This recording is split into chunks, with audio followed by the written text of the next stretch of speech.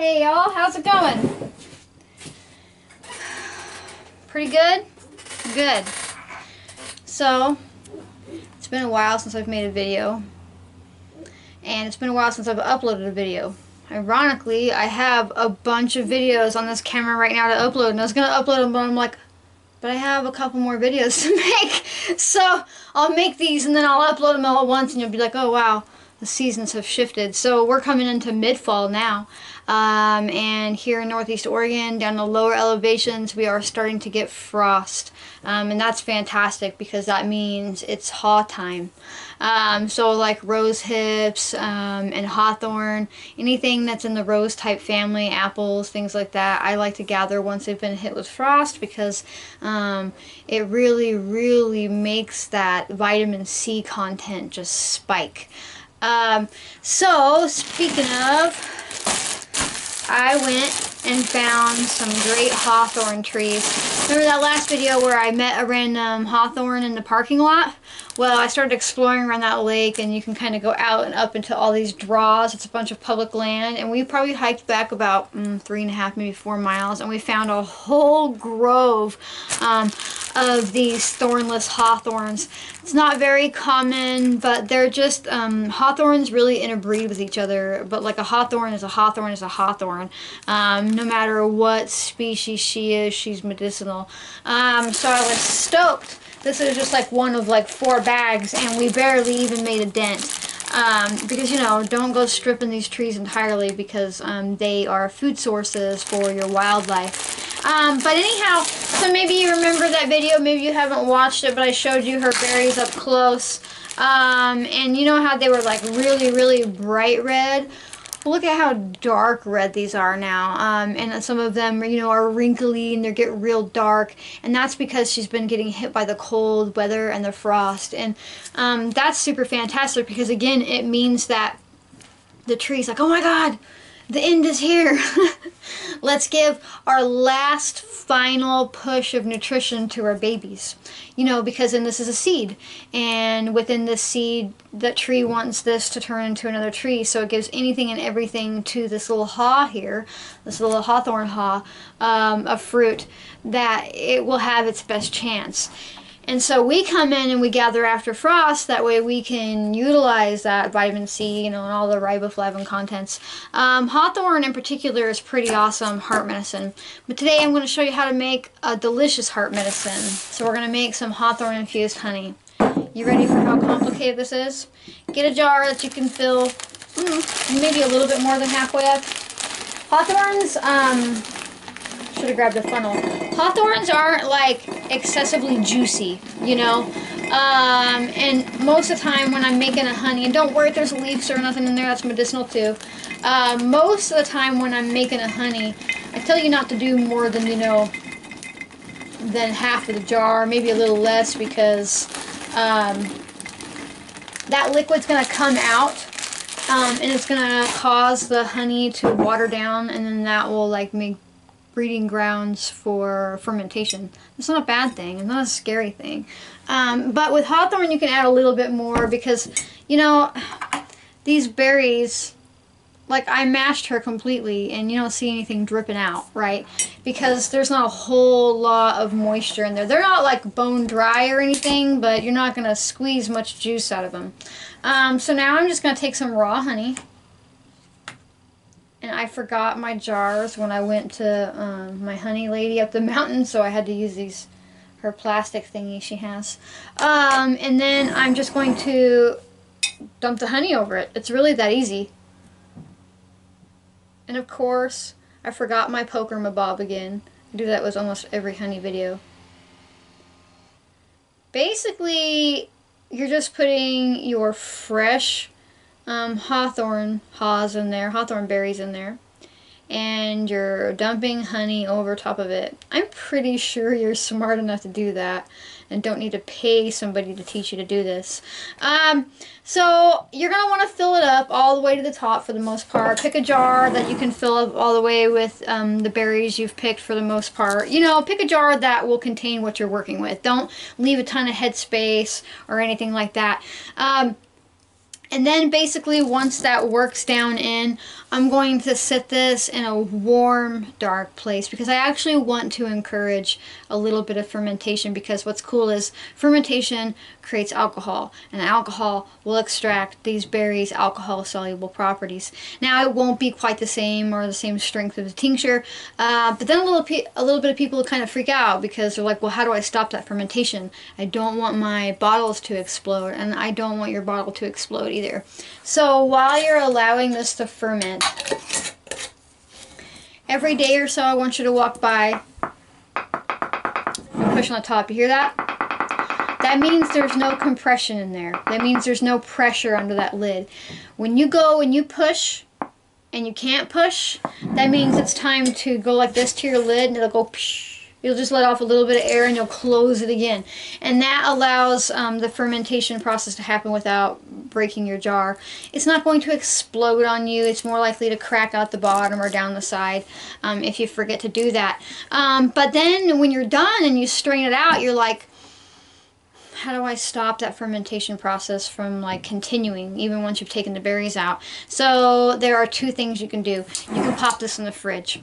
Putting it in the fridge will halt pretty much all the fermentation. It's too cold for those little yeasties to thrive. Or you can put it into a double boiler, or even just in the oven. Just be careful. And you can bring your honey temperature up to about 170 to 200 degrees Fahrenheit. You'll need like a meat thermometer or a candy thermometer or something like that to put it in there to be checking the temperature. Because when you bring it up to that temp, you're killing off the yeast. And that's not a bad thing. There'll still be good beneficial bacteria in there. But that's how all wine, for the most part, is halted fermenting. Other than some people use like chemical tabs, but you don't want to do that. So it's really that simple. And then you can bottle it up and not worry about it exploding on you or your loved ones. However, if you are giving it out, you probably want to do the heat method, you know, because if not, they might not keep it in their fridge. Basically, when you give it to somebody, it's completely out of control of how they treat it. If they sit it somewhere like warm and bright, it might start fermenting again. But all that stuff aside, what the hell is Hawthorn good for? You're like just jabbering on about all this stuff. Oh. So Hawthorn is an amazing heart medicine. Like, I mean, she's very specific to the cardiovascular. I think I said that wrong. You know, the heart muscle, the thing in your chest going boom, boom, boom. She's pretty awesome at really lowering blood pressure, regulating heart disease. In fact, people who take heart medication, a lot of studies have been done to where they can take Hawthorn alongside their heart medication and either outright not need the heart medication or are able to take less. If Hawthorn was being really effective for me, I would take more Hawthorn and less heart medication, see how that, you know, pay attention to that. She's so gentle too. This is an apple. Hawthorn is related to apple. You cannot use an amount of Hawthorn that will hurt you unless you're like allergic to apples. And I mean, yeah, you could probably eat enough apples that you take a real uncomfortable shit. But, you know, that's just self-indulgence issues. That's not to do with it being poison or toxic or anything like that. A tincture would probably be more effective, but honey is fun because once this is infused and you're all ready to go, you can just take a spoonful and you can add it to some warm water and you can have an instant cup of Hawthorn tea. She's fantastic. She's also like, you know, I don't really sell spirituality a lot, so when I say stuff like this, I really mean it. She's really good for grief, like a broken heart, like any type of sorrow. She's just very, very nourishing of our hearts. And I know that we feel sorrow in other places and things like that, but it's amazing heart medicine. And when you think Hawthorn, think heart. When you have high blood pressure, think Hawthorn. When your heart is fluttering around, you have palpitations, when it's jumping around and it scares you, think Hawthorn. If you are at risk for heart disease, think Hawthorn. Just think Hawthorn with heart. Look how heart red she is. She's fantastic. So yeah, basically, it's just as easy as putting these berries in a jar and putting honey over it. Let it sit for about 6 weeks in a warm place. Pay attention to the fermentation. Make sure that you're burping her off. And then, of course, make yourself a label. That way you know who's in here and when you started it. So I'm going to write down Hawthorn. And I'm going to put raw honey. And I'm going to mark that it's a honey, and I'm going to mark the date that it is. I'm going to pretend like I know what the date is. Okay, it's the 5th. Watch, it's like the 3rd, and it's posting from the future. And then I'm going to write where I got it.